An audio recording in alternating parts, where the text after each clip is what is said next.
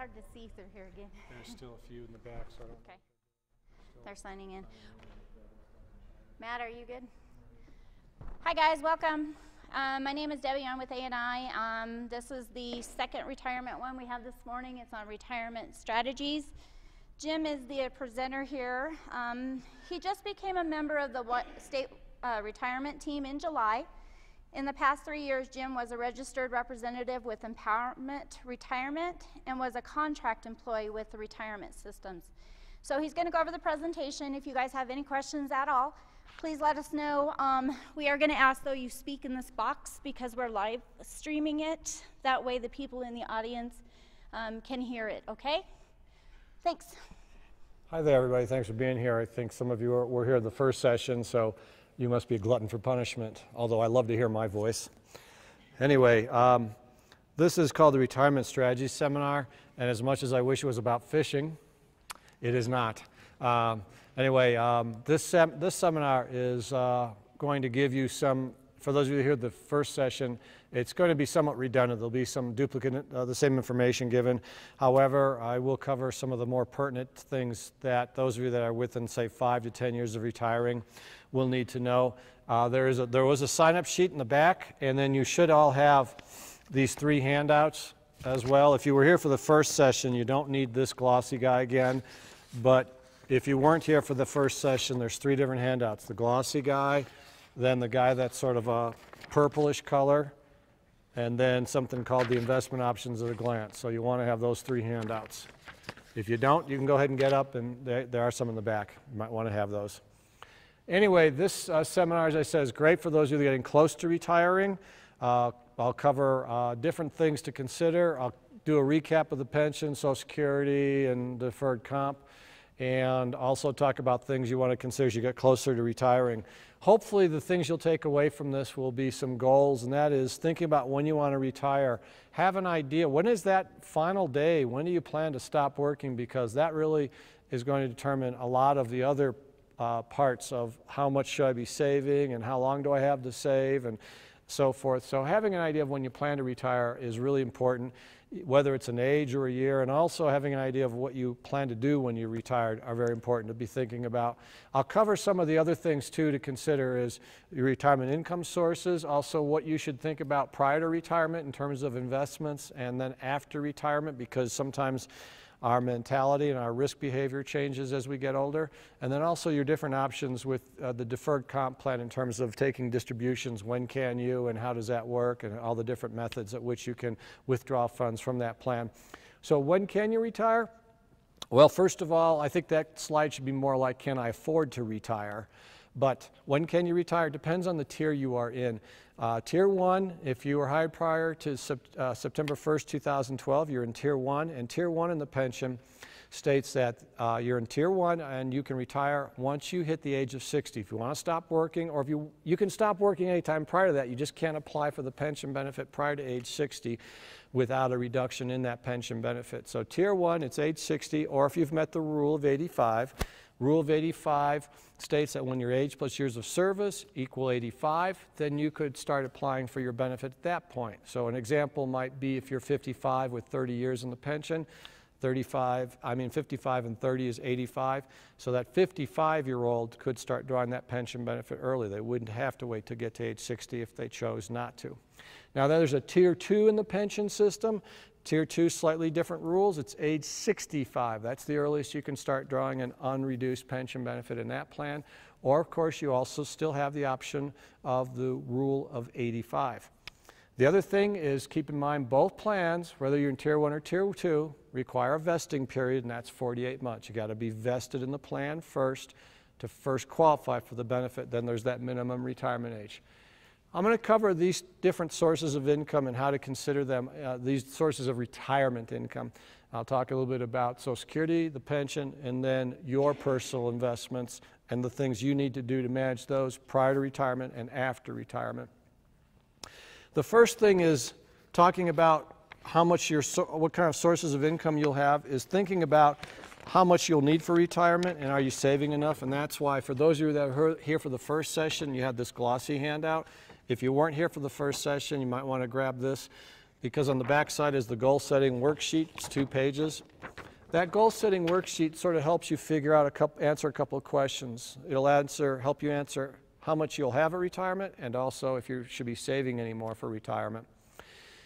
Briefly, some rules to keep in mind when you look at that worksheet is how much money you are going to need in retirement. Generally, the experts today say you should try and replace 70 to 100% of your income when you retire if you want to maintain the same lifestyle you had prior to retirement.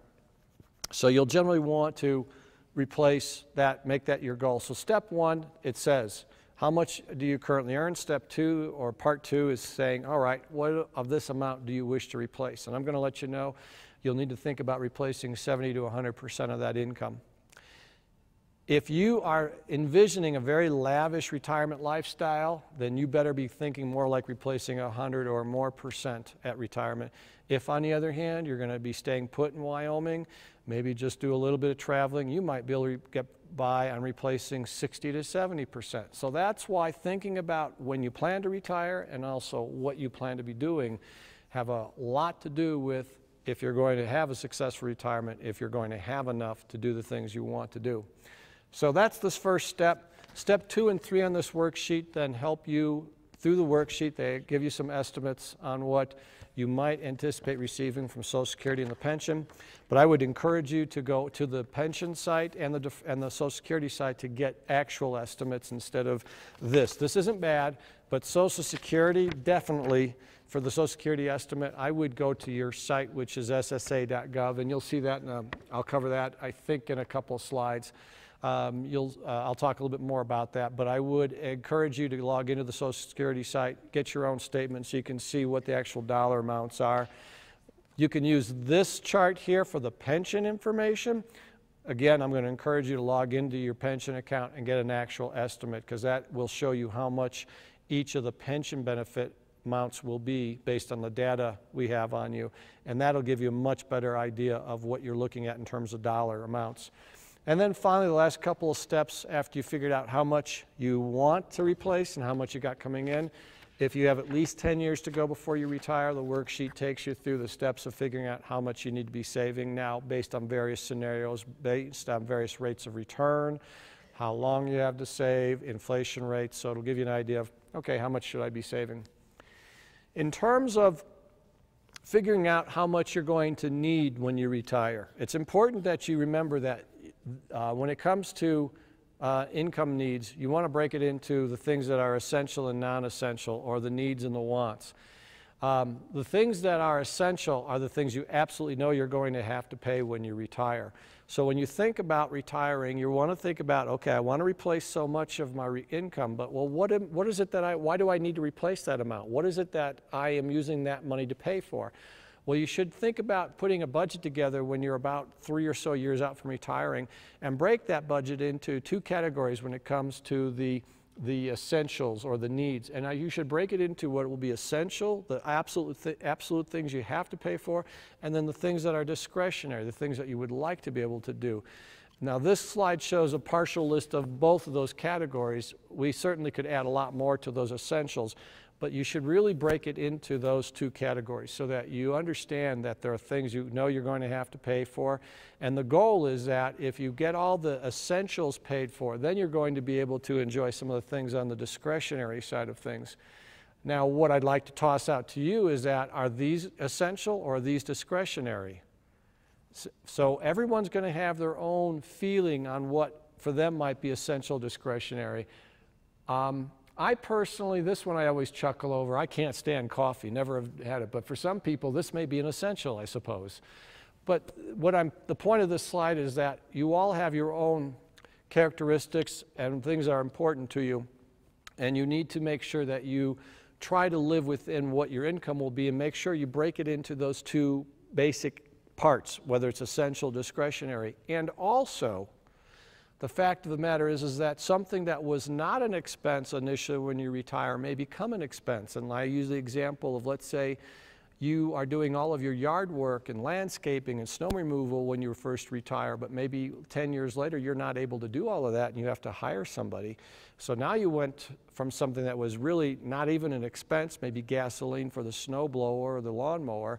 Now you've got to pay somebody to do that. So your budget could clearly change in your retirement years, so you need to be aware of that, which means if an expense now comes into play later on down the road, that's something that's going to further erode that retirement income you've got coming in. So look at what you have for expenses, and if you're like 10 years out, this 70 to 100% is a good factor, good rule of thumb. But as you get within 3 or so years of retiring, we kind of recommend you might want to go through this list of coming up with your needs, bake it into the essential and discretionary, and then practice living on what you anticipate your retirement income will be and see if you're able to pay for all those things on the essential list. Because it'd be better to kind of know before you retire if you're going to be able to make ends meet versus waiting to retire and find out you can't make ends meet. So maybe get an idea of what it's going to be like to live on that particular retirement income, and are you going to be able to get by on what income you've got coming in based on the needs you have. And that's why it's good, though, still do that goal setting worksheet. Start seeing what it looks like in terms of dollar amount. Is it going to be doable? Compare this worksheet and then look at your essential expenses, and is the income going to be sufficient to do what I want to do? So Social Security, I told you I'd talk about your sources of income, so here's the first one. And again, I encourage you to go ahead to the Social Security site, which is up here on the bottom at ssa.gov. I really encourage you to go into the site, create your account so you can see what your Social Security statement looks like. But some of the rules you need to keep in mind are when can you start drawing your Social Security benefit and how much will that Social Security benefit provide? If our goal is to replace, let's say, 100% of our income, what I'm going to show you is as we go through this, how much Social Security and the pension will bring to the table. Social Security, here are the rules regarding it. At 62, that's the earliest any of us can draw Social Security benefit, but at 62, Social Security will replace about 25% of your salary, and that'll be a permanent reduction if you take it at that age as well. So that's kind of a whammy you need to consider, is that if you take it early, it's not going to go up any higher. It's going to stay at that amount. Now, if you can wait to your full retirement age, which is your FRA, if you can wait to that point to start drawing that Social Security benefit, then Social Security will replace closer to 35 to maybe even 40% of your salary. Now, what is your FRA? It depends on the year you were born. So what I'm going to do is I'm going to rattle off the years, and then you might want to write down where you fall, what age you fall into. So here's how the categories go. If you were born between 43 and 54, that full retirement age is 66. If you're born in 55, your full retirement age for Social Security benefit is 66 and 2 months. And then it notches up by 2-month increments through 1959. So an individual born in 59, their full retirement age would be 66 and 10 months. And then anybody born 1960 or later, their full retirement age is 67. So those are what's called the full retirement ages for Social Security. So if you can wait to start drawing the benefit at those ages, your Social Security benefit will replace closer to that 35 or 40% of your retirement income. So there's a couple of things to consider as to when you should take your benefit early or wait, and the experts say the two questions to ask yourself are looking at your own family's longevity in terms of how long everyone's living and their health history, and then look at your own personal health history. If there's longevity in your family and you're in good health, then you will end up making more money out of Social Security if you can wait those few years and start drawing it at your full retirement age. If, on the other hand, longevity and health is not so good in your family, then taking the benefit at 62, especially if you need the money, then taking it at 62 is the other option for you. Now, there's going to be a break-even point that you will come across in Social Security in terms of deciding, should I take it early or wait those 4 or 5 years before drawing it? And for every one of you, it'll be a different number of years and months. And I've had people tell me outrageous things. Sometimes they'll say, well, my break even is 20 or 30 years, and it's not that long at all. Then what I mean by break even is simply if you take it at 62, you're going to get so much per month, but if you can wait that 4 or 5 years, you're going to get more. So maybe you're getting $1,000 a month at 62, but at 66 or 67, you're getting $1,500 a month. Well, if there's a break-even point where, assuming you live to the break-even point, regardless of each example, you will make more money by waiting to take it later because you will have accumulated more. For all of us in the room, it's going to be a different break-even point. And the only way for you to determine that is to look at your numbers on your Social Security statement. It'll show you what your benefit will be at 62 and at your full retirement age.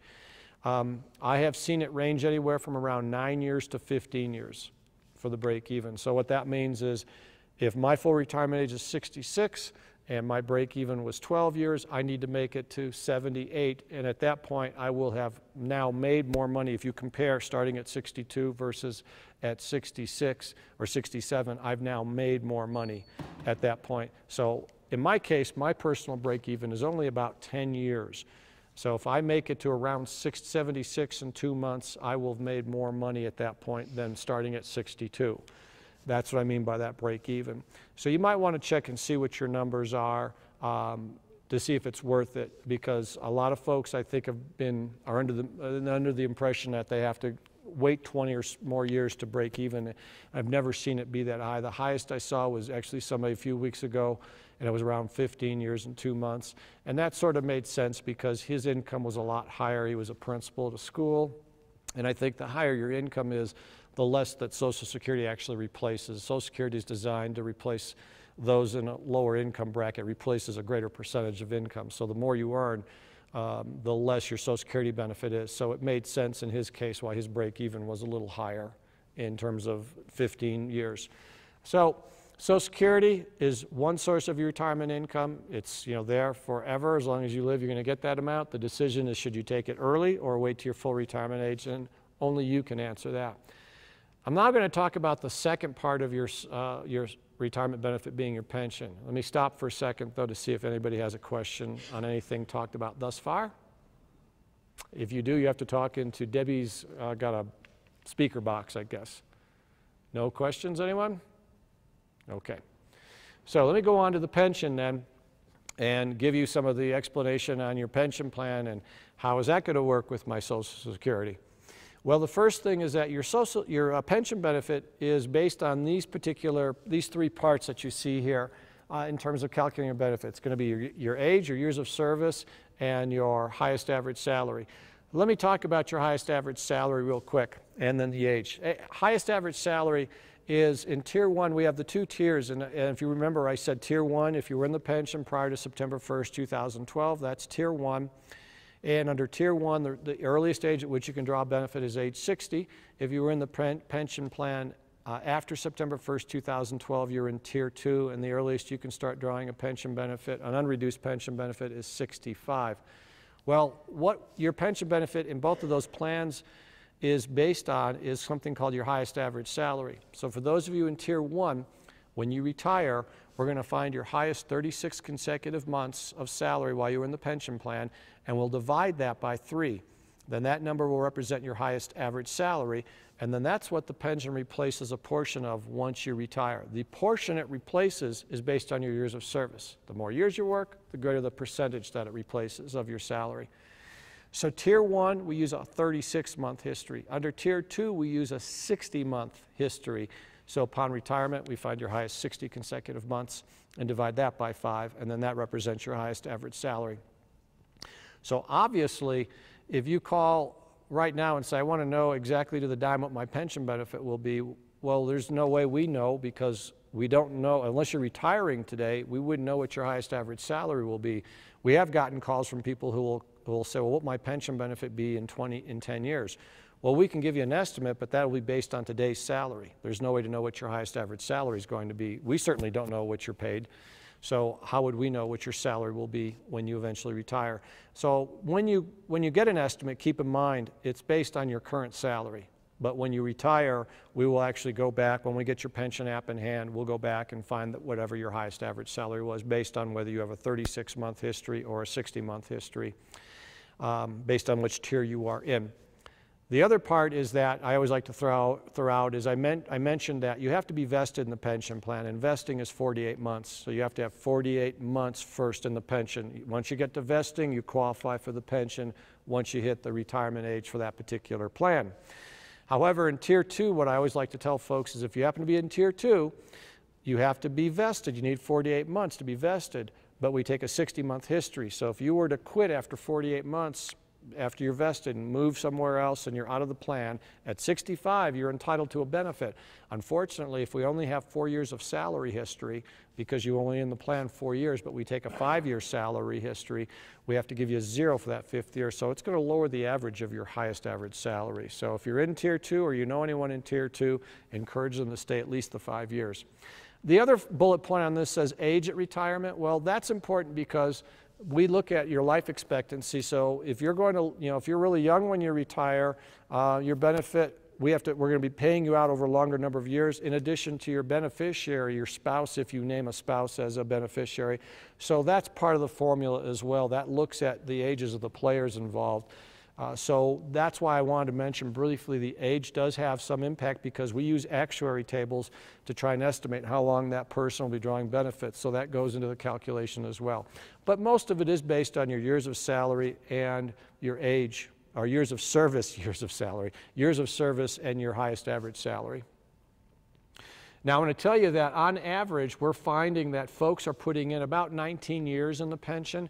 So 19 years for those of you in Tier 1 would replace about 40.88% of your salary, whereas Tier 2 would replace 38%. And that's because the way the pension is calculated. But if you put in 19, 20 years, you're looking at replacing right around that 40+% of your salary. So if you start combining that with your Social Security benefit, you can see how you start replacing that 70 to 100% of your income.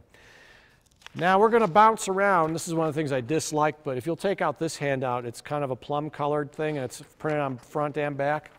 This is probably the most important part of the presentation because this covers the various pension benefit options. And if you're getting close to retiring, what's going to happen is you're going to have to fill out a pension application, and you're going to have to pick one of these options.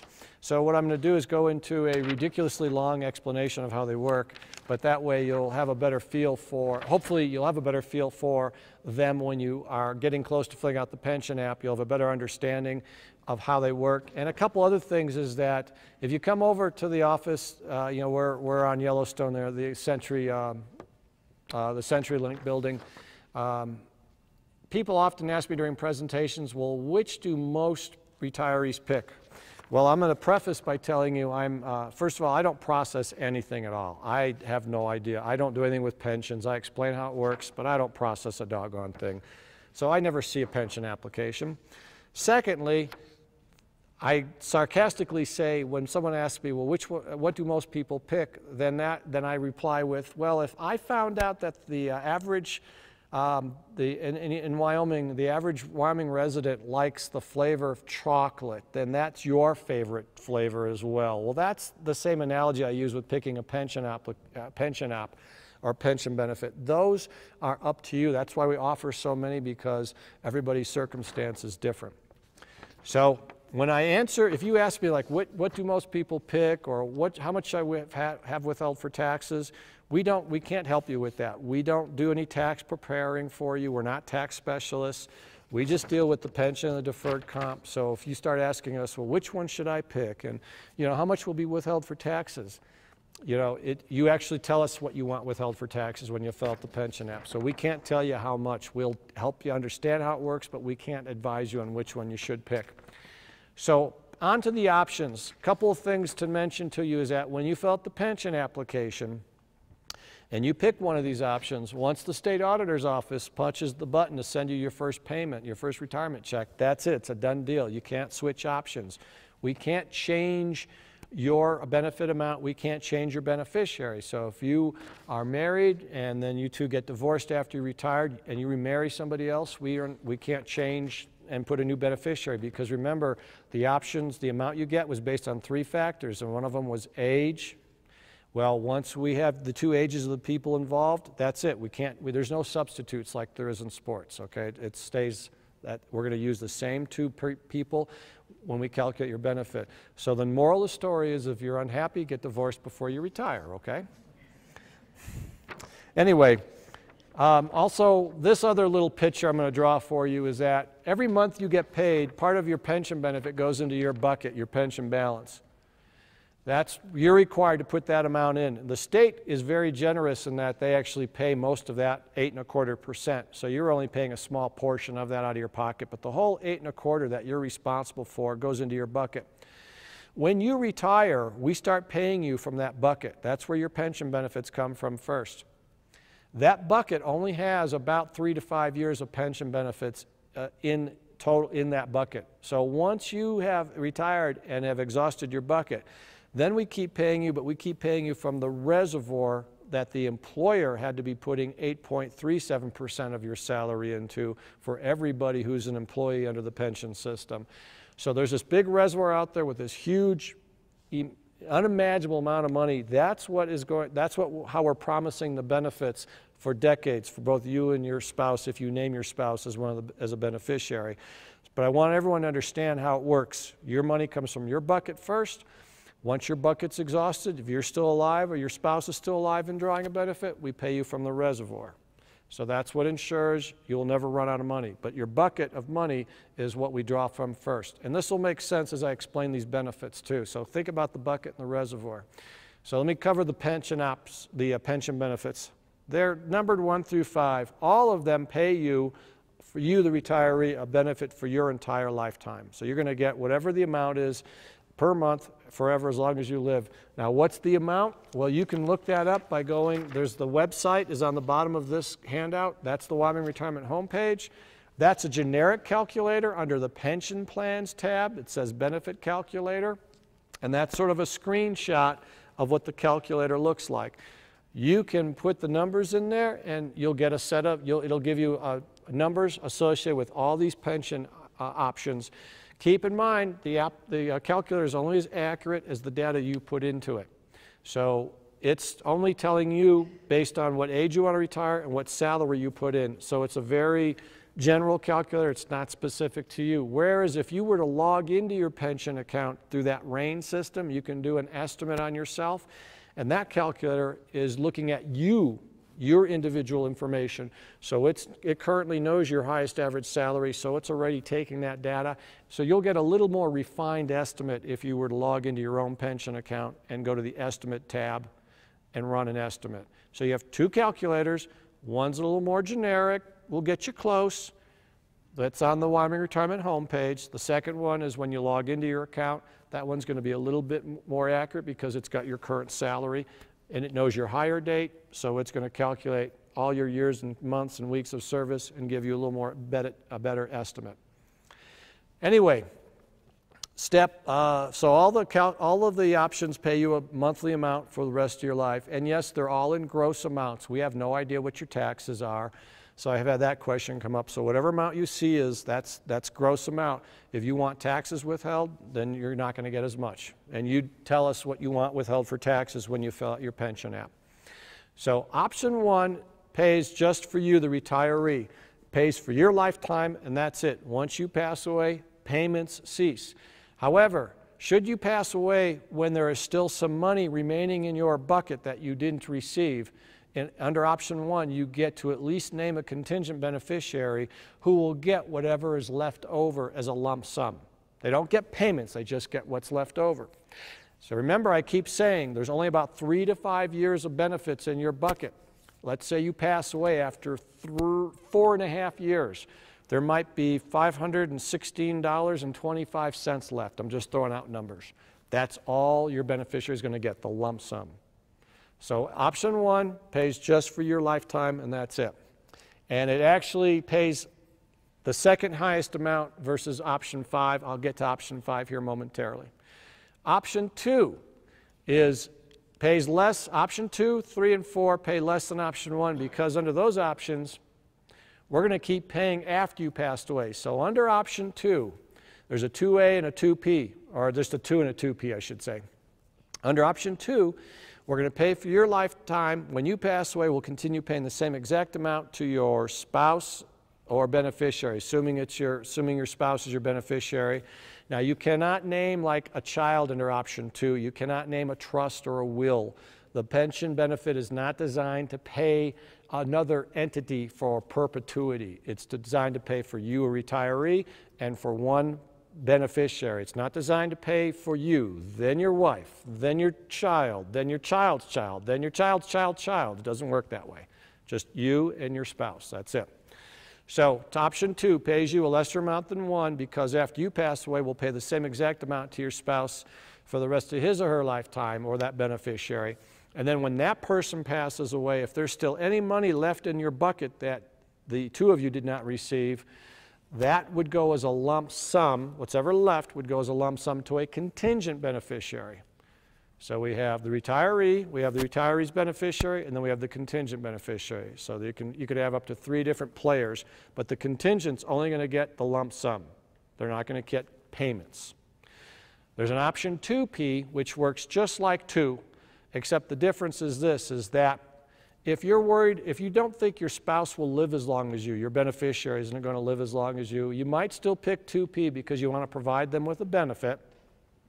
But if they predecease you and you've picked option 2P, once you let the Wyoming Retirement System know that the spouse has passed away, then your payment amount will pop up to option 1. Because now, because your spouse has passed away, we no longer have to pay anyone except you, the beneficiary, because you, the retiree, because your beneficiary has passed away. There's no obligation for us to pay anyone other than you. So your payment amount will go up to what you would have gotten had you selected option 1.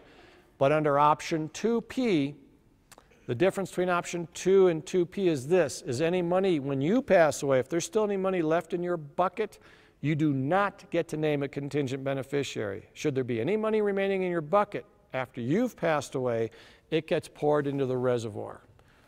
So under option 2P, you're still protecting your spouse, because if you pass away, we'll still keep paying that amount to your spouse. But if your spouse predeceases you, then we no longer have to make payments to anybody but you, the retiree. So your payment amount increases to the amount you would have gotten in 1, but you have no control over a contingent beneficiary. You do not get to name a contingent beneficiary under option 2P. Option 3 pays you a little more than 2, but still less than 1, because under option 3, when you pass away, we'll continue paying 50% of the amount you were receiving to your spouse or beneficiary for the rest of his or her lifetime. And then when that person passes away, if there's still any money left in your bucket, it would go as a lump sum to a contingent beneficiary. 3P is just like 2P. Your spouse predeceases you, then your payment amount pops up to what you would have gotten in option 1. But again, you don't get to name a contingent beneficiary. If there's any money left in your bucket, it gets poured into the reservoir after you've passed away. But remember, there's only about 3 to 5 years of benefits in your bucket anyway. So, most people don't pass away and still have money left in their bucket. At that point, they're usually getting money from the reservoir, or their pension benefits are coming from that reservoir I mentioned. Option 4A is called 10-year certain. 10-year certain works this way, is that we promise to pay a benefit for at least 10 years. And then what I mean by is that, let's say you've retired and you've picked option 4A, which is 10-year certain. You pass away in the 7th year, we'll continue paying for 3 more years. So we guarantee we'll pay for at least 10 years to a beneficiary. So you have up to 10 years to pass away. If you make it past 10 years, then we're not going to pay anybody. We'll keep paying you, but we're not going to pay for the beneficiary. So you get a benefit no matter how long you live, but the 10-year certain guarantee only goes to the beneficiary. So again, you retire, you pass away, say in the 7th year, well, we'll pay for 3 more years to your beneficiary.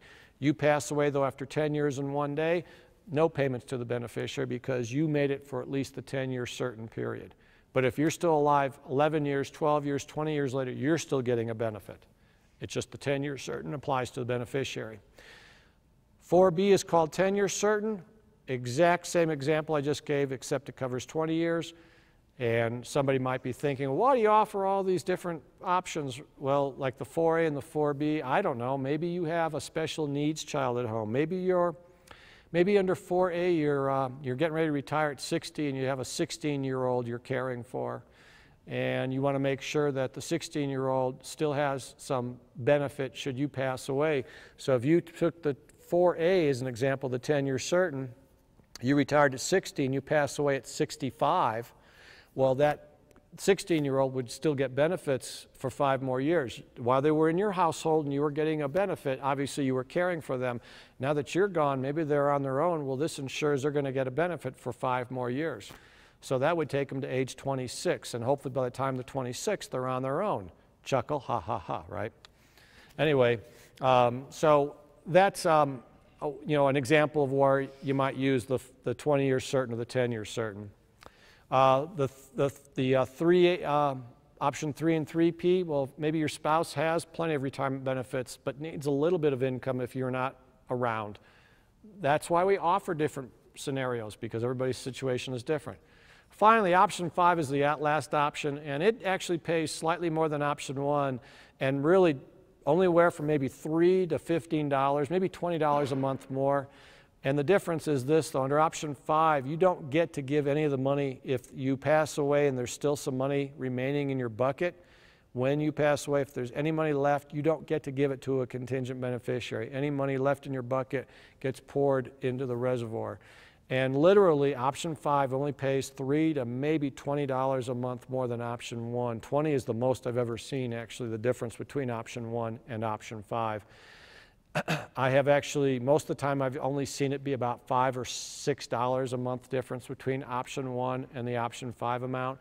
And we actually did have someone, I passed away a few months ago, who still had picked option 5, and her bucket still had like 30 or 40,000 in it. So that money, she didn't get to name anybody, it got poured into the pension reservoir. I always say, you know what, if you need $5 or $6 a month more, maybe you shouldn't be retiring, because that's about the difference from option 1 to option 5. Anyway, those are the options. Probably the most important decision you'll make when you fill out the pension app is which one of these to take. Again, don't ask us to tell you which one you should take or which one do most people take. I always tell folks to ask themselves 2 questions, which I learned from George, and he said, ask yourself, question 1 is, what's the minimum amount that you need to get per month? So you can, as I told you, you can go to calculator and get a dollar amount for all of these. And then the second question is anyone relying on me, relying on this money? If I'm not around, would they still need to continue to get this benefit? So if the second part of that question is yes, if the second question is yes, then you're going to limit your choices to 2, 2P, 3, and 3P, because those are the only ones that continue paying after you've passed away, because you can give that to a spouse, or even in option 3's case, it could be a child if you wanted to. That would be kind of crazy in my opinion, but you can do that if you want. So those 2, option 2, 2P, 3, and 3P, keep paying after you pass away. If your spouse doesn't need any financial aid because they've got plenty of money from their own pension or they're in the state pension, then you could pick option 1 because it pays the most and it'll just pay for your lifetime. So that's the options. Any questions on those before I move back to the calculating the pension benefit? Okay. So now we're back to the pension again, how it's calculated. I dislike the way this jumps around, but I'm stuck to the script. So anyway, Tier 1, this is a slide that you would have seen if you were here in the first presentation. This is just explaining how is your pension benefit calculated. Well, guess what? I told you can go to the calculator, which is on the Wyoming Retirement homepage, or is in this black box here, is the site address. The calculator does all this for you. You don't need to know that the ratios jump, but if you're in Tier 1, the nice part is that during the first 15 years, the pension benefit replaces 2 1/8% of your salary, or replaces 2 1/8% of your what will be your highest average salary.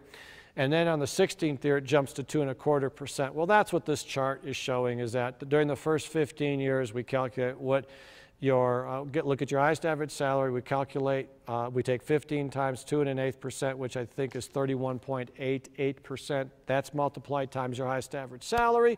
That gets the first sum.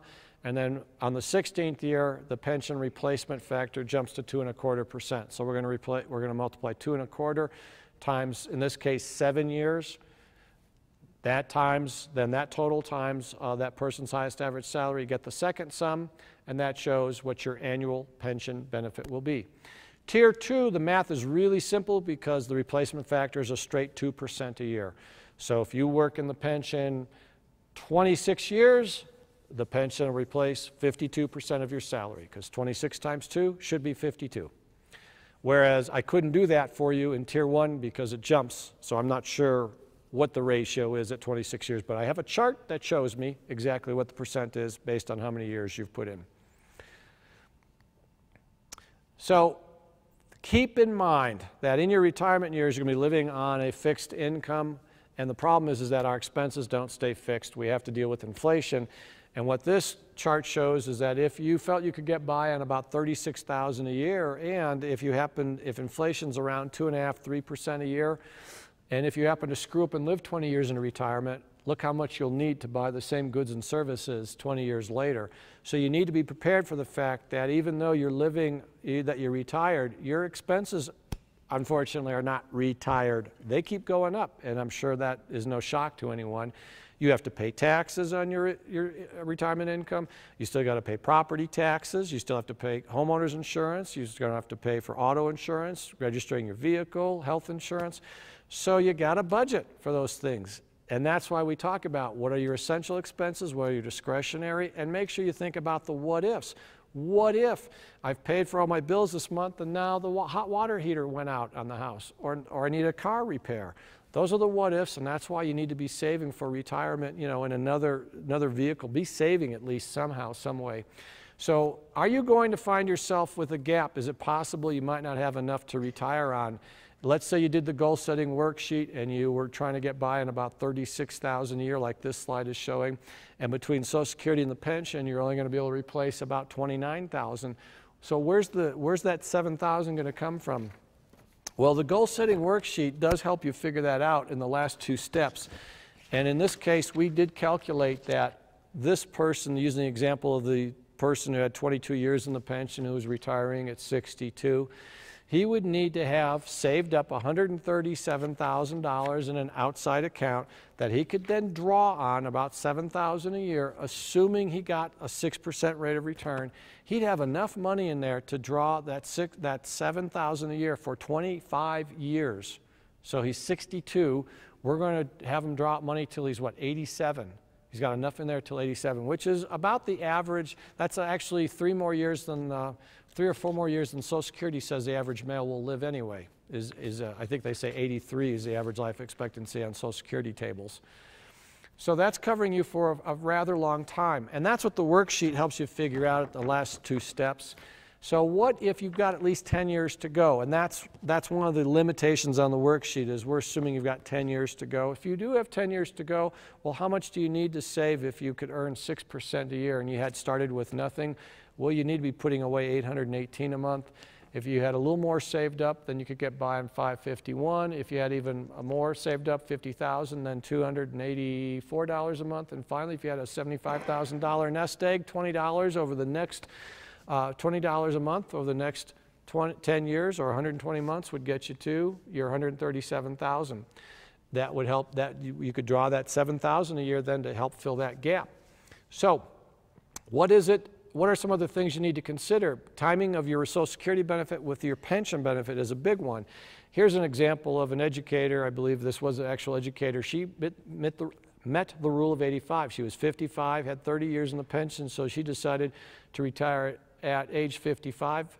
And these are some actual numbers. That was her highest average salary, and you can see her benefit's going to be $24,000, and she chose that option 2. So we'll continue paying a benefit to her spouse after she passes away. So the big thing is that, whoops, what is it that she's going to have to wait for 7 years? And that's what this shows us. What does she not have coming in for a while? Social Security. So that's why knowing how the rules work between the Social Security and the pension are very important. If you're going to retire early, congratulations. If you're meeting the rule of 85, that's fantastic. But what is it you're going to do in the meantime before that Social Security benefit kicks in? What's going to help you what's going to help you meet that income gap? Because you may be living on that $24,000 annual salary, or maybe even $36,000. Is that going to be enough to pay all those essential expenses? What happens if you have a what if occur? And of course, there's insurance you're going to have to pay until you're 65, unless you're on the state plan. And even if you're on the state plan, you got to pay for that. So there's some things to consider as you get closer to retiring, and whether you want to retire early. Can you afford it? That's why that first slide I jokingly said it's more like, can you afford to retire? So what if you find yourself with a little bit of a gap? What are your options? Well, obviously, I think the first bullet point is everyone's first choice. Gosh, yeah, I'm thrilled. I want to work longer. Well, no, that may not be your first choice. Maybe you'd like to do something else. Well, you could cut back on hours. Maybe you could just go to part-time work afterward, maybe just to pay for the insurance or something like that. You can, as you know, you can go back to work in the pension after you've retired, and you can actually draw a pension and draw a salary, but that is not like a special benefit that's designed for employees. That's called the rehired retiree policy, and that's actually for the employer that cannot successfully fill your position.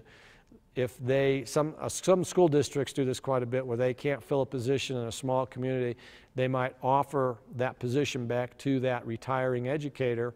So the educator can say, yep, I'd like to keep drawing my pension and also getting a salary. So it's not like a special plan to help you earn more. It is just an option for an employer. If they decide they can't fill your position, they might offer you on a one-year contract, please come back to work. Well, you could continue drawing your pension and get the salary, or you could say, you know what, that salary is so good, I don't need my pension. I'll postpone my pension for another year and keep drawing that salary. And that's called the rehired retiree policy. There's more to it. I just want you to know that, yeah, that is an option. I just like to make sure folks understand it's not like some special plan that allows you to be retired and going back to work. It's really an option for an employer who may have difficulty finding a replacement for what you did, and they may offer you a position back. Well, it's a possibility you could do something like that. But we make you sit out at least 30 days. You have to be officially retired. We have to have your pension app in hand. You have to be officially retired by your employer. That means your final pension contribution has been received by the Wyoming Retirement System. And I'm going to tell you that all those things take more than 30 days. So you will be out of work for more than 30, closer to 60 or 90. But it is possible. You might be able, if an employer cannot fill a position, then you could apply for it again. The big thing is there can't be any written, verbal, or any understanding between you and that employer that they were going to hire you back. If we find out that occurred, then and you're getting your pension benefit and a paycheck, your pension benefit will stop until you actually retire officially. Anyway, so you can work, but let's say you work part-time in another job. That's not a problem. Your pension benefit will not be penalized whatsoever by you working in a part-time job. The only issue you have is if you go back to work for any agency in the pension system, you got to sit out that 30 days. Even if it's part-time, you got to sit out at least a minimum of 30 days. You have to be officially retired. But if you go back to work after you sat out, you've been officially retired, meaning your pension app is in, we've gotten your final pension contribution, then you can work part-time and get your pension check and get your paycheck. How about, what do you plan to do in retirement? Where do you plan to live? What do you plan to do? If your plans include traveling to Europe every year, maybe you're going to have to cut back and go once every 5 years in order to make ends meet. So there's things you might want to think about in terms of your retirement lifestyle. Reduce your current expenses before retiring. I always tell folks, if they can, try to make sure you retire.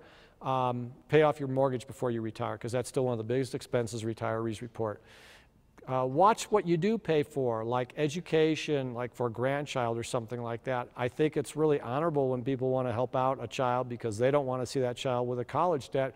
But on the other hand, if you dip into your own retirement savings to pay for that expense, is that child going to help reimburse? Are they going to pay for your retirement, essentially?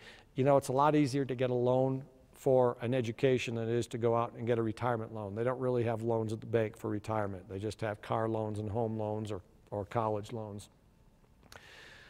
And of course, save as much as you can while you're working. Because I tell folks, you know, there's nothing wrong. The more you save in retirement is going to give you more options when you do retire, especially for those of you hitting the rule of 85.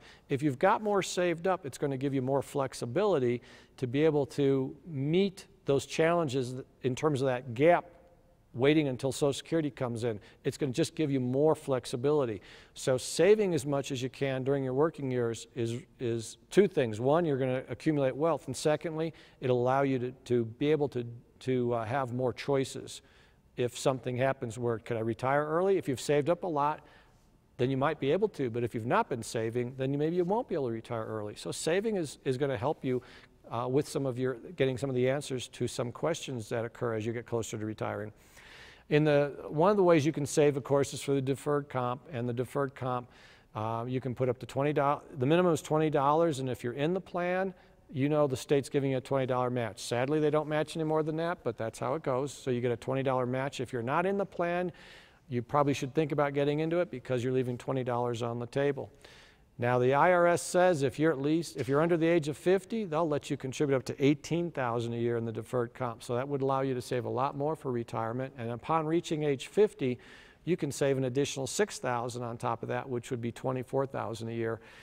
You can also do two other things. One's called the special catch-up. A special catch-up means once you're within 3 years of retiring from the pension, so you're within 3 years of your normal retirement in the Tier 1 or Tier 2, if you've not been saving a whole lot, the IRS will let you actually go above that $24,000 amount up to possibly $36,000. So it's a way for an individual who's maybe not been very good at saving while they were young to go ahead and kind of sprint to the finish. And lastly is, for those of you that have accumulated a lot of unused sick and vacation time, if you don't need that paid out to you, because if the state pays it out to you, of course, you're going to get taxed on it. And a lot of you do have a lot of unused sick time you're going to get a big paycheck for on your last day. If you don't need all of it, if you want to, you can slap some of it into your deferred comp account, and that way it won't be taxed to you until you actually start to withdraw the funds. So you might still need some of it to maybe pay for insurance or whatever until your Social Security kicks in or even until your pension kicks in. But if you don't need any of it or part of it, you could put some of it, again, as long as you stay within the limits. You can't exceed the IRS limits of the $18,000, the $24,000, or the special catch-up limit. But if it's money that you maybe don't need, don't want to get taxed on right away, you could throw it into the deferred comp. So there are some things you need to consider with your sources of income. I've already talked about the pension, the Social Security, and those you don't have a lot of control over. The pension you do because it's based on your years of service. So the longer you work, the greater your benefit will be. Social Security, not a whole lot you have any control on that. Social Security looks at your 35 years of salary when they calculate your benefit. So the longer you're working in that case, I guess, if you can get into a higher paying job, at some point your Social Security benefit continues to go up. Now, if you earn too much, when I say too much, if you start earning like in the 75, 80 plus thousand, your Social Security benefit isn't going to be so great, because remember, Social Security is to help those that lower income. So the more you earn, the less it actually replaces. So if you start earning, 100 plus thousand, your Social Security benefit is actually going to start to taper off a little bit. But if you earn an average income throughout your work history of around 30, 40, 50, 60,000, then I was quoting you that Social Security would replace anywhere from 25 to maybe 40%. That's pretty accurate for most of you. So Social Security, again, you don't have a lot of control over, depending on your income. It's really, if you can earn more, you might end up getting more in Social Security, but it looks at your 35 years history. So what do you have control over? Well, that's going to be what you've been saving, the money you've been putting aside on your own, because you have to think about how long you need that money to last, and then what are your options with taking money out of that plan. And I'm going to be talking specifically about the deferred comp and the ways you can manage it. The first thing when it comes to any investments is understanding how is that money mixed amongst the different investment choices. Is it the best mix for me?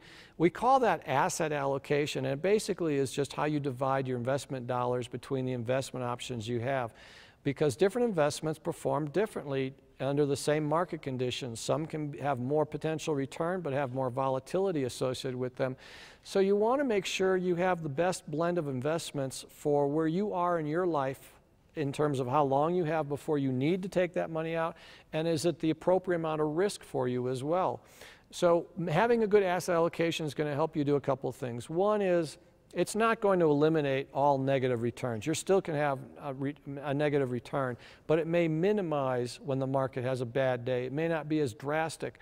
Also, it's very unique to you. Everybody has their own style. Even a husband and wife are going to have their different levels of risk and return and expectations. So just because I may be more aggressive, maybe my wife is more conservative, that's fine. That's what's best for her. She likes strawberry, I like chocolate. Same sort of concept. We all have our different preferences.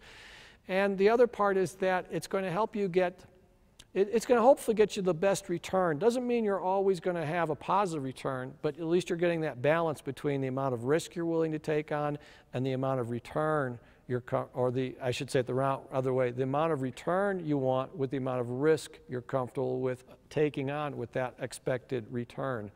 So asset allocation is blending of these 4 different asset classes. And each of these asset classes has a different rate of potential return. And return simply means it's not interest rate. Return means I paid for it at this amount, and when I sell it, I hope it's at this amount. I hope to have a gain in that value of that account. So investments don't pay interest. You look at their return. I hopefully bought them at $1 and I sell it at $10. That's my return. Well, cash alternatives are the things that have the least amount of risk associated with them. They're things that you might think of that they're like cash types of accounts. It could be a bank account. We have something called the Stable Value Fund. That's one of our cash alternatives. The good news with the Stable Value Fund is that it never goes down when the market goes down. The bad news is it doesn't go up either. It barely makes 1.25% right now, which is great compared to the bank, but that sucks compared to the market. And it sucks compared to inflation. But if you want a safe place to park your money, that's a great place. Unfortunately, over time, you might lose money in that account because it's not even growing at the pace of inflation. A second category are bond funds. They pay a rate of return in terms of dividends. They are like giving a loan to a company, and in return, the company is going to pay you a dividend back. So because there's risk associated with those companies or even those government agencies paying, usually there's not as much risk with a government agency, but there's some more risk associated with the bonds, so they have a little more potential return than cash alternatives. Real assets are investments that combine multiple types of classes like cash and bonds and also stocks, and their main goal is to just give you a hedge or equal rate of return with inflation. So they're trying to make sure at least your money is growing at that rate, which is a safe rate. You want to make sure at least your investments are going at that rate. Finally, stock funds, which have the most potential return, but clearly have the most volatility. There's no doubt over the short term, they can be really up and down, but over the long haul, you're going to make more money in those investments than you will the other 3. It's just a matter of, are you comfortable having all stocks or not, or having a little bit of everything? This slide shows you a comparison of those 4 different categories and how they react to the same market conditions. The red line is stocks, the dark blue line is going to be bonds, and then there's sort of a turquoise line color, which is going to be real assets. Doesn't have the same length of history as the other 2. And then finally we have cash, which is this green line. And yes, I know there were days back in the 80s when you could get a CD for 13%.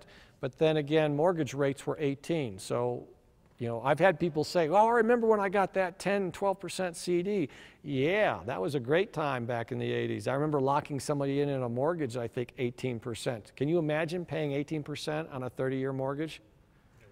Yeah, isn't that absurd? But you could have gotten a CD for 12%. So that's the thing, is that we can't have both high CDs and low interest rates. It just doesn't work that way. But what we're showing you is that here's all those 4 different investment classes and how they've reacted during the same market conditions.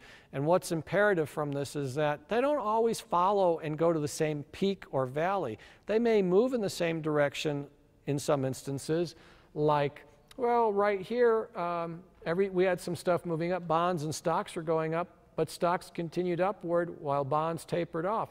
And then there's times when stocks are the dogs and everything else is doing well. And then there are times when stocks are outperforming. The good news is that stocks, when we look at their history, they have more times they're above the zero line than they are below. That's the nice part. So this is really showing you, though, that those 4 classes, having all of your money in one is not necessarily the wisest thing. If that's what you want to do, that's fine, then do that. If that's what helps you sleep at night. But you're going to be exposing yourself to different types of risk. if you just keep it in one particular investment. So the idea is asset allocation, trying to do a blend of all of these, but blending them so that it's the most comfortable mix for you based on your time horizon, how long you have before you want to start withdrawing those funds. And some of the risks that I was hinting to, two of them are listed here. Inflation risk is simply if you're just being a little bit too conservative, you may end up not making as much money over time. You're like that stable value fund I mentioned, a fantastic fund. It pays 1.25%, which is great if you compare it to a bank rate.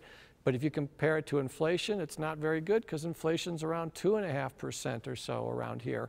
So my money is, I'm not able to purchase as much with that money every year because the cost of goods are exceeding what my money's earning. So inflation risk would be being too conservative and not having enough growth in your investments. On the other hand, market risk would be the individual who says, wow, I started in the game really late, so I'm going to plow everything into stocks. Problem with that is you might get a good return this year, but what if you're going to retire next year and the market tanks, your account value might decrease immensely, and now you can't withdraw those funds until the market value improves where you're able to start withdrawing some funds. So that might delay your retirement, or you might have to use some other source of income until the market improves and that account gets better. So you don't want to be so conservative. On the other hand, you want to be so aggressive as well because you can put yourself at risk. We explain the two investments. This third handout is the investment options at a glance, the guy that's stapled together. You get this every quarter when you're in the deferred comp. It shows you the latest returns. So we actually help you with your asset allocation by allowing you to either choose your own path, the mix your own, and the mix your own start on this first page where it says mix your own. There's 15 different mutual funds to choose from. And you can pick, mix and match how you want. Now, on a sidebar, those of you that got your June statements also got a letter telling you that there's going to be a change in these funds. We're actually going to be going to a category system. So instead of individual funds, we're just going to have a large cap category, a capital preservation, a small and mid cap, an income category, an international category, and then a real assets, I believe. I hope I got the 6 categories right.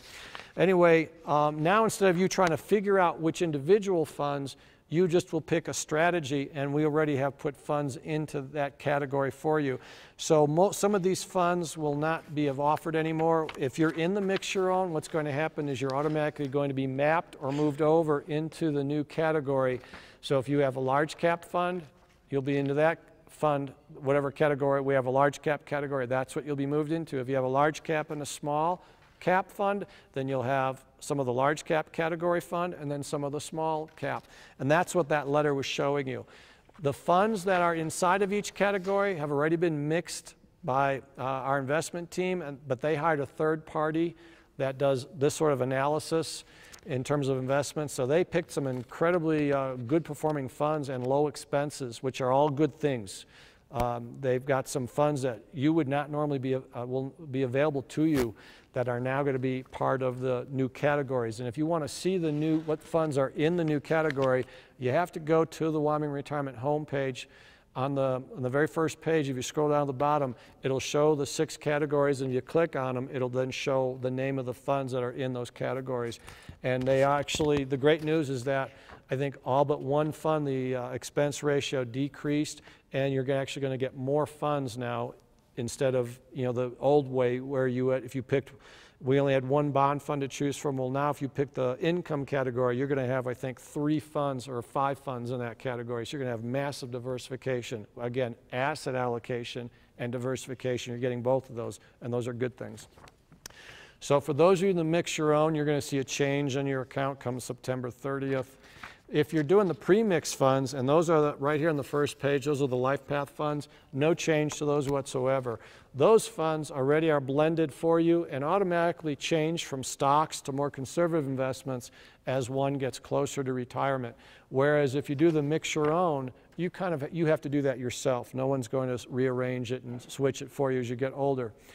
There's going to be one other option, one other change. If you're really a savvy investor and want to do your own thing, we're going to have a self-directed brokerage account. You go through your deferred comp account, and you can sign up to do your own investing through TD Ameritrade. And I believe there's like 1,500 different mutual funds you can choose from. So if you don't like what is offered in the deferred comp. Unfortunately, it'll cost an extra $50 a year, but you will be able to go into TD Ameritrade. You'll still have a 457 plan. You'll just have this account out here, and you can choose whatever's in there. That's your thing, though. We don't give any guidance, or we don't know what's in there. That's yours to choose. So if you do that, that's definitely for the more educated investor who understands the different categories and strategies. So that's the change that's coming. The premix funds, to get back to them, here's how they look in terms of risk and return. They all have the same investments in them. So there's the retirement fund and then the 2060 fund and everything in between. Well, the 2060 fund has the same investments that the retirement fund has. It's just that the 2060 fund, which implies that's the year you'll turn 65, is in the year 2060. That fund will have a lot more stocks in it and very little bonds and cash. But as the year 2060 approaches, the stocks categories will be slowly reduced and the cash and bonds category will be slightly increased. And how it will change is right here on this slide. This is an illustration of the 2040 Life Path Fund. Today, you would have almost 75% in stocks, which is represented in the red. And then as the next 40 years ensue, or in this case, the next 25 years ensue, the fund will gradually be readjusted so that when it hits its target date in the year 2040, it will have mostly cash and bonds in it, which is the green and blue, and you'll see the stocks have been reduced drastically.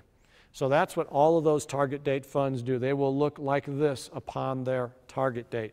So you get that automatic management for you.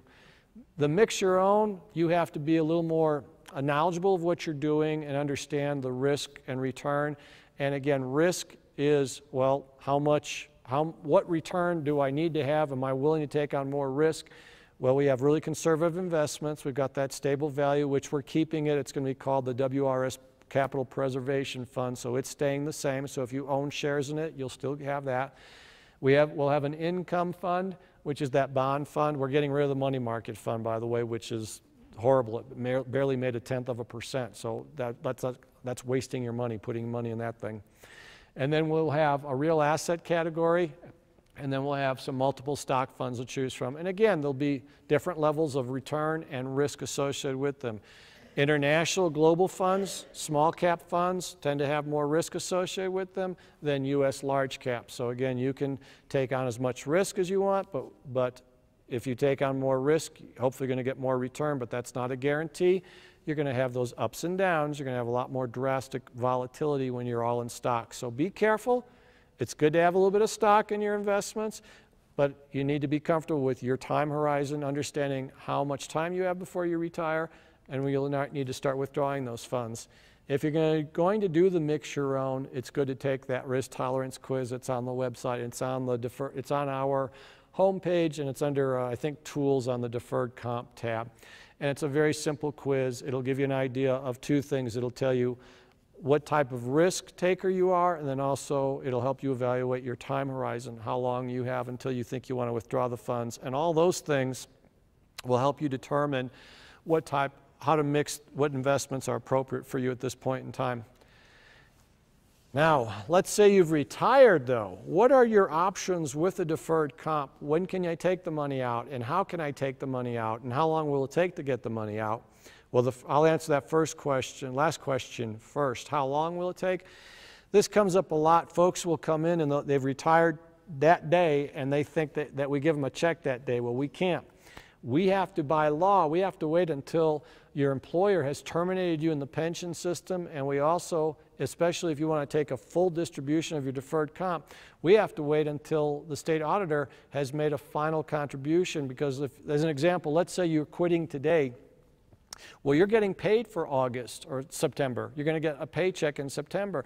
There's most likely going to be a September contribution to the deferred comp unless you've stopped it. So if you haven't stopped it, the state's going to put another 20 or whatever dollars you've been putting in. You're going to get that match.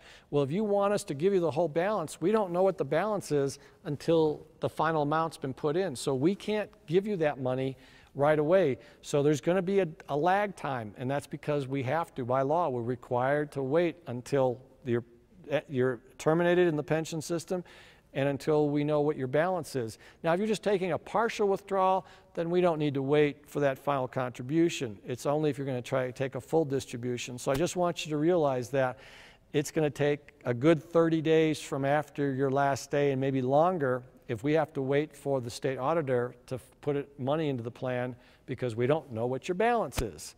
Yes, we send you a statement, but if there's money going in, there's no reason to send you what's in there today if another $20 is going to be thrown in there 2 weeks from now.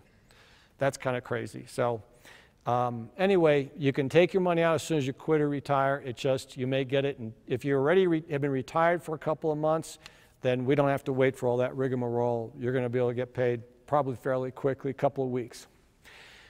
So what are the other options? You can leave the money in the plan. You can take it all out. You can take it out as you need it. Or if you're going to work someplace else, you can roll it over into their plan. The only thing you're required to do, though, is unfortunately at 70 and a half, if you leave the money in the plan at 70 and a half, you do have to start taking some of it out, and that's an IRS requirement, and that's called a required minimum distribution. And we actually send you letters on your 70th birthday, around when you turn 70. Right after you turn 70, you actually get reminders from us just saying, just to let you know, you got to do this. We don't want you to get in trouble, but here's the amount you got to take out this year. So we try to make sure you get what you have to take out each year. It's turning at 70 and a half. There is no penalties for withdrawing your money once you quit or retire. It's just taxes. So if you quit before 59 and a half, a lot of people think I have to be a certain age before I can take the money out. No. The IRS rules are as soon as you quit, retire, or change employers, you can withdraw the money.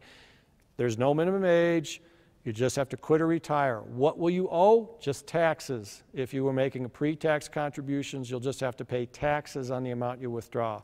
If you're doing an after-tax contribution, then you won't have to pay any tax on any money you pull out as long as you're at least 59 and a half. Again, IRS rules. If you're 59 and a half and you've had an after-tax 457 plan for at least 5 calendar years, you won't owe any tax when you pull that money out. But again, there's never a penalty on the deferred comp and no minimum age, but you do have to have quit, retired, or changed employers. That's the main thing. What are your options with withdrawing the money? You can take it all out, you can take it out as you need it, or you can set up so you just get a certain amount every month or every year until the piggy bank's empty. Remember, it is a piggy bank, so it only lasts as long as there's money in the account. So we do have some folks who will set up their budget where they'll have their pension and their Social Security, pay those essential bills, and if that's not enough, if those two things, the pension and Social Security, aren't enough to cover the essentials, then they'll set up a payment system out of their deferred comp to make up the difference. And then on top of that, you can still take discretionary or extra distributions from your 457 plan. So you're not locked into anything. You could set up like $100 a month, and you can do that for 3 years and then stop if you want. Or you can increase the amount, or you can decrease the amount. It's not like when you start a payment plan, you have to stick with it. You can do anything you want on that deferred comp. The only thing you have to deal with is the budgeting part. How long do you want that money to last? And remember, once the money's gone, that's it. That's it. So you have all kinds of options with it.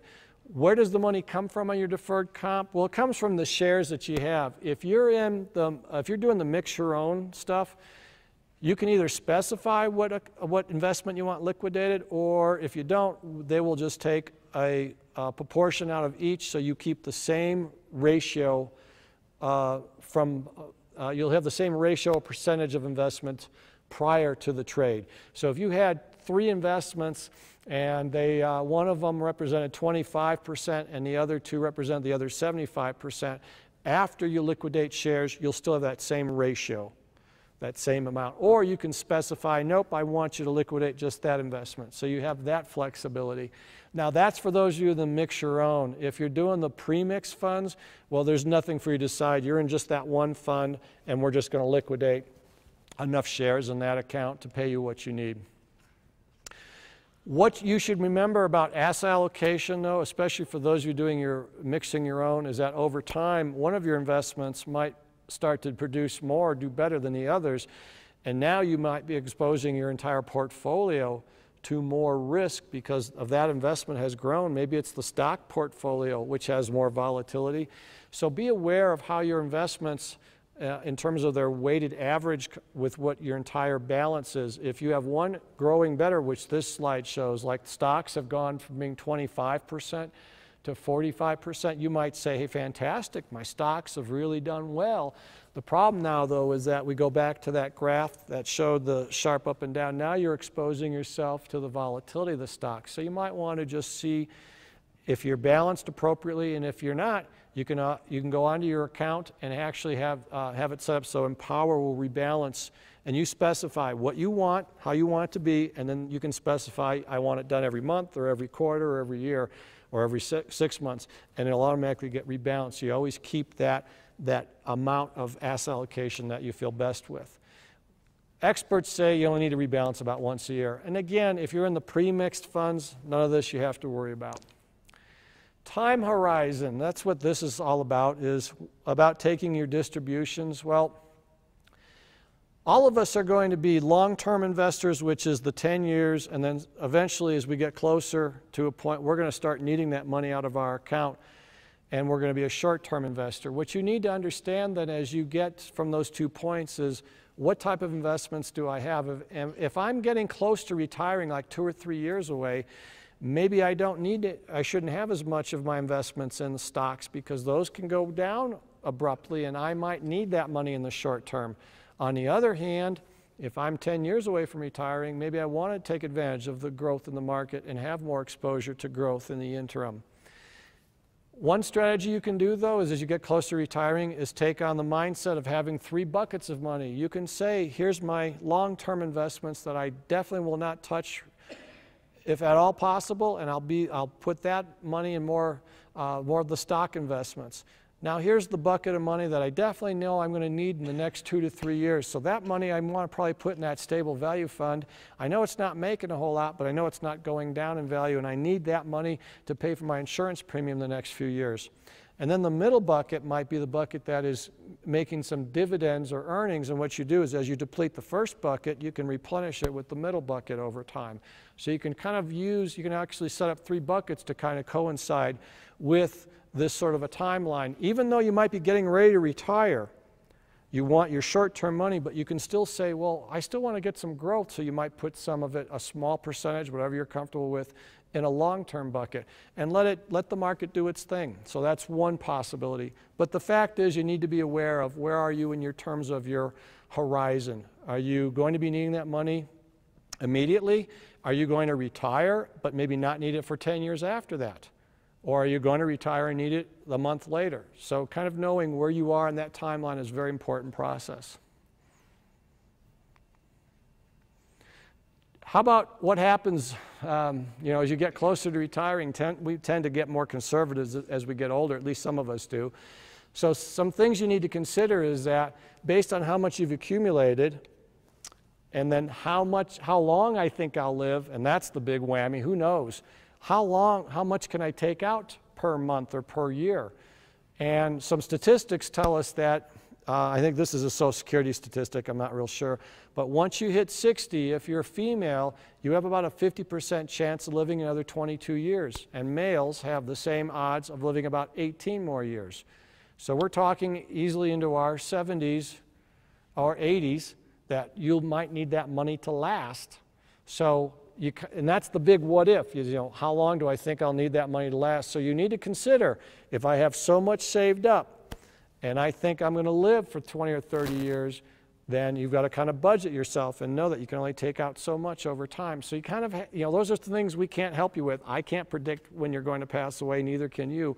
But those are the things that you have to kind of have that conversation with yourself and think about, do I want to go ahead and blow it the day I retire on that fifth wheel, the cabin, and the helicopter that I needed to get? If you do, then if the what ifs happen 2 years later, you may not have any money to dip into. Or do you want to try and spread it out and use it for maybe expenses that may happen later on, especially long-term care, things like that. This is getting near the end. We're just going to remember, if you're in the deferred comp, you get a statement every quarter, whether you do paperless or not, and it'll show you a nice pie chart explaining what percent each of your investments show you. The problem is that they don't explain, it doesn't tell you what categories these are in, whereas this does. On this investment options at a glance, it actually tells you Is it a small? If you look under the different categories, it'll say large cap, small cap, international, global. So you'll have an idea of maybe what you're in terms of what parts of the world. So I encourage you, look at your statement and understand what it's telling you. If you have questions, you can call and we can help you with it. Get logged into your pension account. If you haven't done that, you can go to retirement.weill.gov and get logged in, or go to that RAIN site. Get logged into your pension account and do a couple of things. You can first of all make sure we have the correct beneficiaries and that we have your correct address. The big thing is your beneficiaries. The beneficiaries currently, while you're working, that's who will get your bucket should you pass away before you retire. When you retire, you're going to fill out a pension app and go through the process of putting a beneficiary down on that. So we're not doing the same thing. We're talking about beneficiary now while you're still working.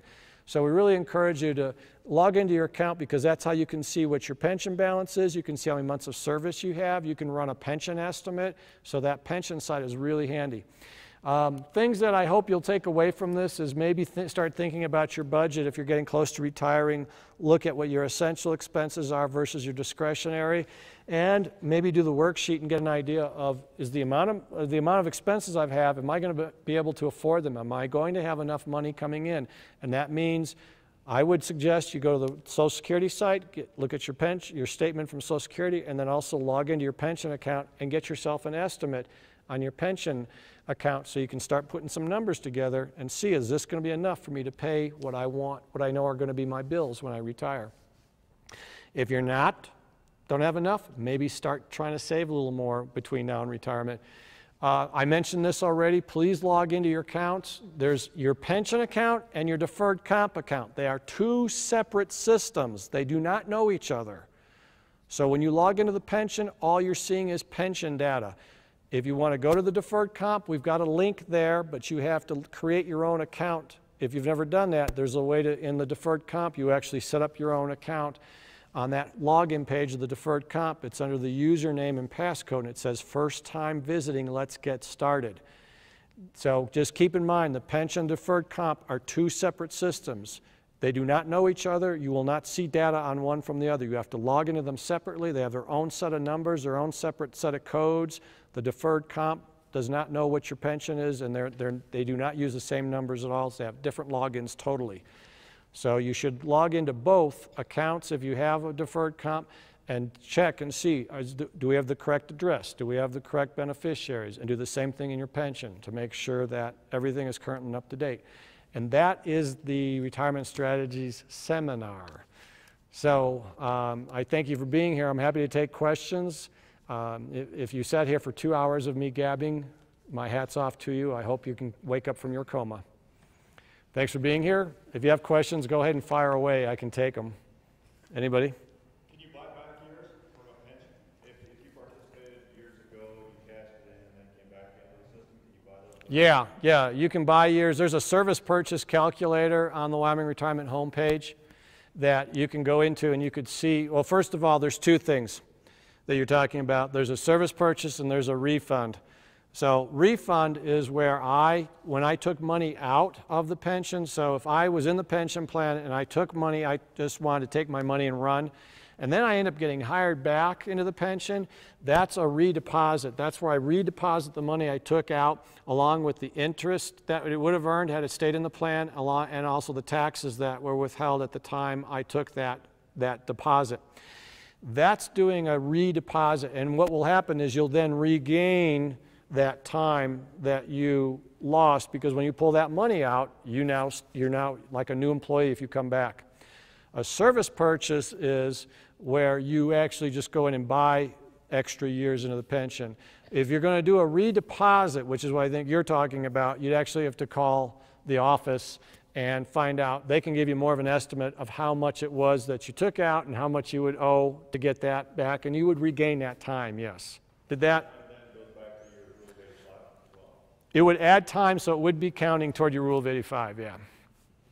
But you may want to check and do a service purchase. You might want to run both calculations, because one might be less than the other. It's hard to say, because on the redeposit, you have to pay interest for the time the money was gone. So it might be cheaper to buy years, but you can do both. The service purchase calculator is on the Wyoming Retirement homepage, so you could run that estimate.